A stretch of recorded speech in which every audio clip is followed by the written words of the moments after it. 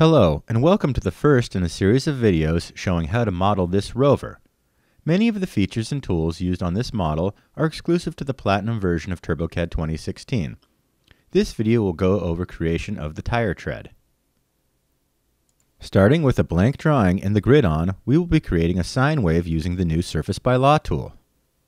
Once the Law Surface tool has been chosen, the Law Edit dialog will pop up. For now, go ahead and click OK, and I will explain what's going on in just a minute. Now snap to grid to define the root point of the Law surface. Tab into the inspector bar and enter 10 as the value for both Umax and Vmax. Now switch to an isometric view. Select the Law surface and open the Selection Info palette.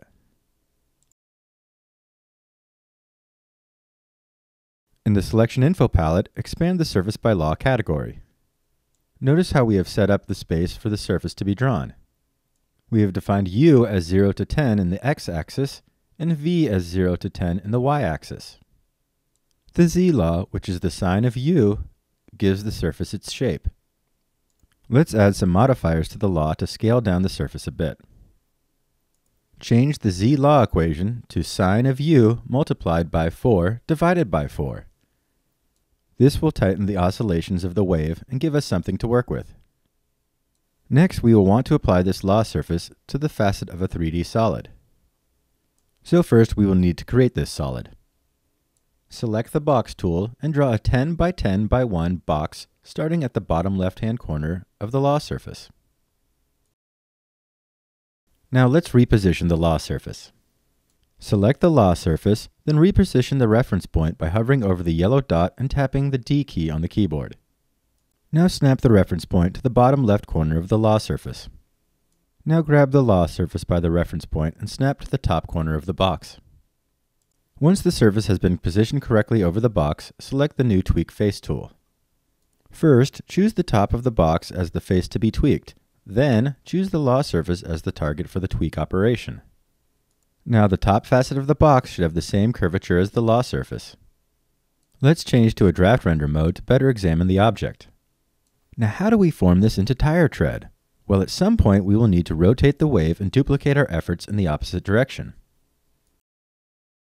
Select the rotated box tool and draw a box snapping to the midpoints of the part and give it a height of, let's say, 2 inches.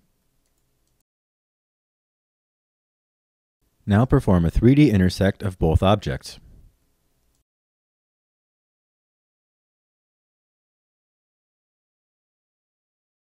Notice how the wave appears on the facet of our part.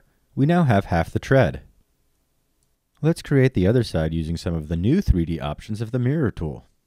With the part selected, choose the mirror tool. Now select both mirror along face and try to create a single object from the local menu or inspector bar. Now select one of the facets of the part, and we should now have a symmetrical object. Starting to look a lot more like a tire tread, eh? I know, tires are round.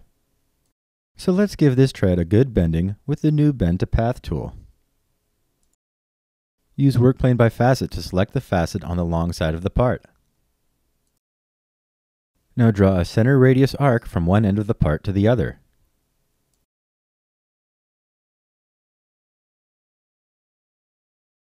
Now change the work plane back to world.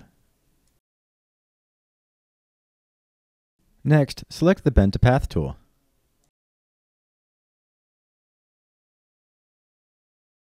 Choose the part, then specify the 2 points of access along its center. Enter 270 degrees as the start angle, then select the arc as the bend path. In the next video, we will go over how to create the hubs, but for now, turbo time is over.